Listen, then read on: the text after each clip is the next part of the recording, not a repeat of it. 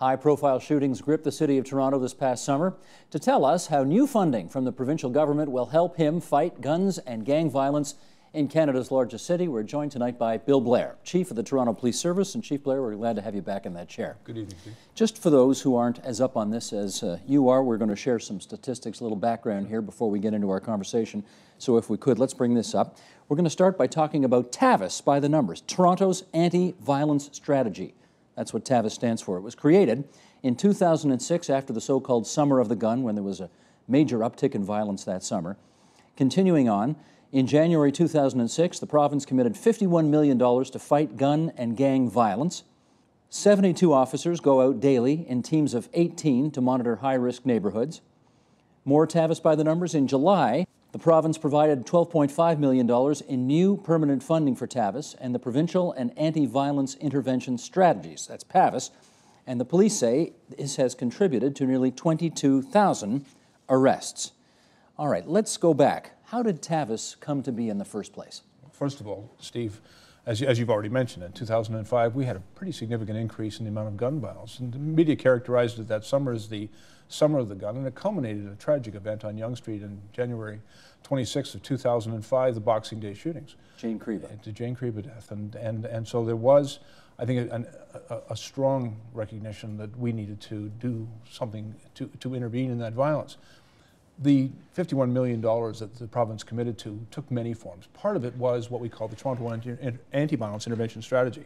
It put a lot more uniform officers out on the street, but it also improved our capability through our integrated guns and gangs unit, through our urban organized crime intelligence unit, to gather more information and conduct very effective investigations to dismantle some of the gangs. It was a commitment from the province to add a lot of Crown attorneys and prosecutorial resources to holding people accountable who engaged in this violence.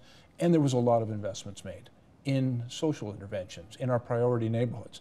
Back in 2004, the United Way had identified 13 priority neighborhoods, underserviced neighborhoods in the city of Toronto. In our own analysis of where violence was taking place, very closely mirrored where services needed to be improved, where there's high rates of unemployment and poverty. And so a lot of work was also done in those neighborhoods. My TAVIS officers are uniform officers. They go into communities, and our job is not simply to chase the bad guys. It's to build a better relationship with the communities that were being victimized, to mobilize those communities and improve their capability to keep themselves safe. And so it has been, frankly, an all-hands-on-deck initiative in the Toronto Police Service. The 72 dedicated officers do that full-time, but every officer, every member of my service has a responsibility to reduce violence and reduce victimization. Do the people who, on your behalf, go into these neighborhoods look like the people they're servicing in those neighborhoods? Well, very largely. Again, since 2005, we've made a very serious effort in the Toronto Police Service to have a diverse work service.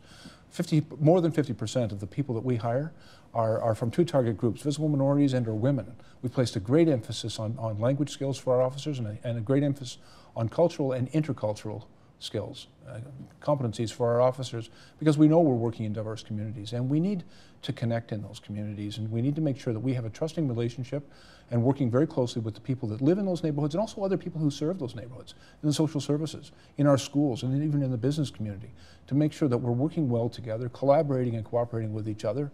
We all have the same goal, and that's safe neighborhoods. And we have found that by focusing on reducing violence, traditionally the police have always focused on sort of anti-gang efforts. And don't get me wrong, those criminal investigations are important. People have to be held accountable for the violent crimes that they commit.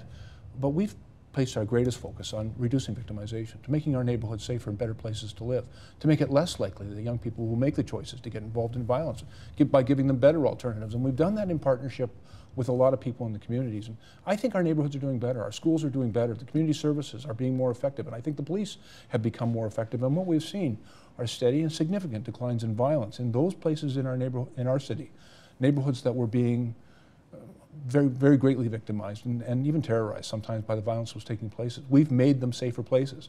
I think I should get an example of you from you on that, because certainly when you pick up the papers, particularly a couple of months ago, and particularly in that one neighborhood in Scarborough, on that one night, it looks like a city that's out of control. Well, I know that's not the case, so give me an example. Let me tell you, certainly Danzig Street, that night in July was not a safe place.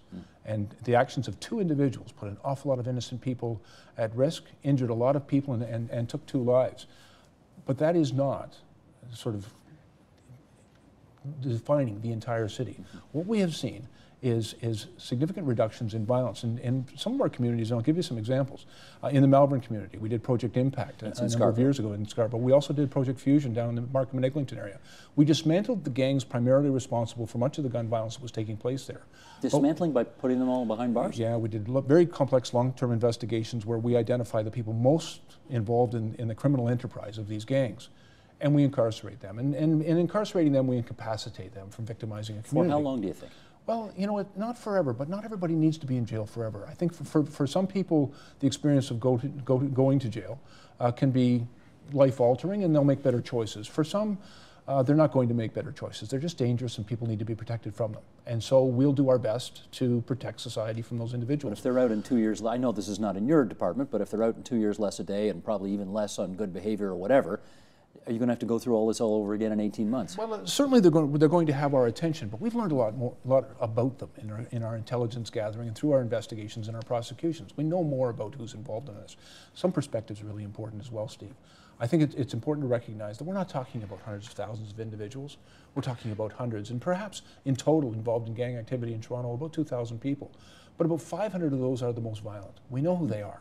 And they have our undivided attention. And in giving them that attention, when they're in their communities, we're watching their activities and they know it. When they're involved in criminal activity, they're quickly prosecuted. If they're released on bail, we have a bail compliance program where we go back and we make sure that those individuals are complying with the conditions upon which they've been released. And if they're not, we'll bring them back before the courts. Okay, you obviously know how to allocate your resources better than I do, but I'm going to ask this question as a layman anyway. If 500 people, really bad eggs, are terrorizing 2.5 million people in this capital city of Ontario, can you get people off of doing things that seem less important, like giving out parking tickets, and putting them on to things that are much more important, like these terrorists? Well, you know, we have a very extensive integrated guns and gangs unit. I've got all of my officers. I've put nearly 500 additional police officers in uniform in neighborhoods, and they're in the neighborhoods where the violence is most likely to take place. We just don't have them randomly patrolling around. We do a lot of analysis of where violence is taking place, and we make sure that our resources are deployed into those places, and not just into those neighborhoods, but into those stairwells, into the places where this violence is most likely to take place. Those officers are very effective in their interventions. We conduct criminal investigations because that work has to be done, but we also do a lot of preventative work. And simply the visible uniform presence, not just having them standing around, but actually engaging with people in communities has made a huge difference. So TAVIS is an unambiguous success in this regard, in your view? TAVIS in the context of the rapid response, but it's supplemented by officers who are neighborhood cops. And a neighborhood cop who knows his neighborhood, knows the kids in that neighborhood, builds some trusting relationship with them. There is no one policing solution, and there is no one societal solution to violence in our communities. I think you've got to work at this from every direction. But even, you know, my officers, and we have to do parking enforcement. It's one of the responsibilities of the police service. I have a parking enforcement unit. But those officers are in uniform. Their vehicles are marked. They're out in communities, and there are eyes and ears. And so while they're doing one important job for the city, they're also part of our response to violence in our communities. Okay, but this again, the next question goes towards this allocation of how you use your person power. You can't say manpower anymore, can you? What do you say now? Well, you know, it's a shortcut, but you're right. Certainly in my organization, we have lots of women who do every job that every police officer does, and they do it exceptionally well. So let's say resources then. There resources. You go. One of the things I hear is that TAVIS is very focused on stopping and searching young people who look like they're up to mischief, and again, pressing minor charges at the expense of those 500 miserable eggs who are terrorizing the whole population. Is that a fair criticism? I think, well, first of all, there's a couple of mistakes in there. We're not just stopping and searching randomly. In Canada, you need a legal authority to conduct a search. My officers are very well trained in that, and we hold our people accountable for that. So yes, we are stopping and talking to people. We are gathering information and intelligence, and where there are grounds to legally justify a search, those searches might take place. There is some enforcement of the law in those places, and it's always a bit of a challenge when you're trying to protect people, but you also have to know who's in the neighborhood and what they're up to, and if they're engaged in minor criminal activity. Also, if we don't deal effectively with the small stuff, the big stuff can take over. It's like the broken window theory? I think that's a very important consideration. If you allow a lot of the small stuff to take place, what happens is people become fearful about using public space. And if people won't take their kids to the park, if they won't go out and engage with their neighbors, and if we can't go out and engage with the people that live in that community, then those become more dangerous places. They become places where a criminal is more likely to be able to carry a weapon, to victimize somebody, and where violence is going to take place. And so one of our important responsibilities, in addition to dealing with those who are committing offenses, is to help everyone else feel safe and encourage and support them in the use of their neighborhoods and in the support of each other. And frankly, without the public's cooperation, without the public's full participation in community safety, we can't be successful. Well, let me follow up on that for our last couple of minutes here, because obviously there's only so much the police can do. In a city of 2.5 million people, you're what, 5,000 officers or something like that? Something like that. Okay. So where do you need, for example, social services or community groups to step in to fill the gaps? I think social services perform an incredibly important role. It's one of the reasons I have said many times, you can't arrest your way out of violent problems in your community, and that there has to be appropriate, effective social interventions. I've seen youth workers, I'm a Regent Park guy. I've come out of Regent Park, and I know youth workers in Regent Park who've done absolutely extraordinary work with young people, providing them with good role models, giving them opportunities, helping them build up their self-confidence, be better citizens, far more likely to be successful, and far less likely to make the bad choices of getting involved in guns and gangs. And so I know that the work of those youth workers and those social interventions can be tremendously important. I've also seen, like, we have a program in Toronto, it's called the Youth and Policing Initiative. We hire about 150 kids from our priority neighborhoods. I'd love to, frankly, to bring in more, but we've just about reached our capacity in the police service. But I watched the impact that the opportunity to earn a wage, to learn new skills, to gain the self-confidence that comes from a job. I've seen the effect of that. And so when we help young people find work and find that self-confidence that comes from those experiences to be successful in school, to get their education, and those things all make a huge difference in our neighborhoods for those kids and for community safety. And so there is no one response to making safe neighborhoods. It isn't just a policing issue. It's very much a community issue, a societal issue.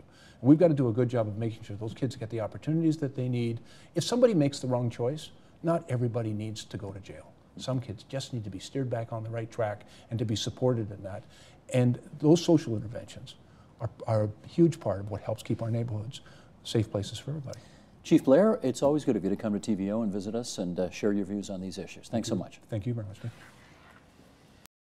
Support Ontario's public television. Donate at tvo.org.